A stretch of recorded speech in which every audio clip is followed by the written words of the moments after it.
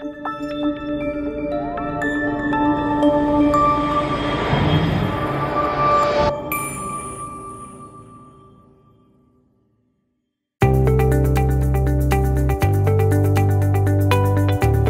we will demonstrate how to program the Invertek Optidrive for basic startup.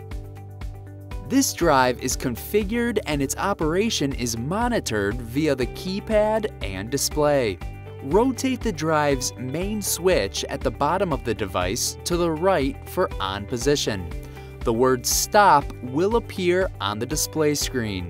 Press and hold the top middle navigate key to access parameter edit mode. Use the up and down keys to select the required parameter. Once selected, then press the navigate key. Now you can adjust that parameter using the up and down keys to set your desired value.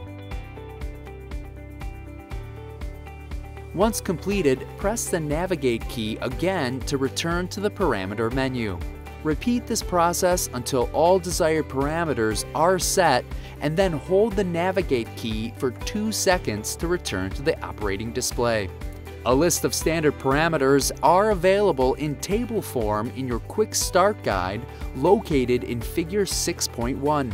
Refer to this table to locate specific parameters such as minimum and maximum speed limit, acceleration and deceleration, motor rated current, and motor rated frequency. The last 2 parameters should be set based on the information displayed on the motor's nameplate. Now that the parameters are set, conduct a run test of the motor.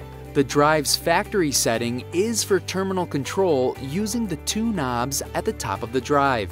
This can be adjusted to keypad or external control if needed. Turn the middle control switch to the right to start the motor.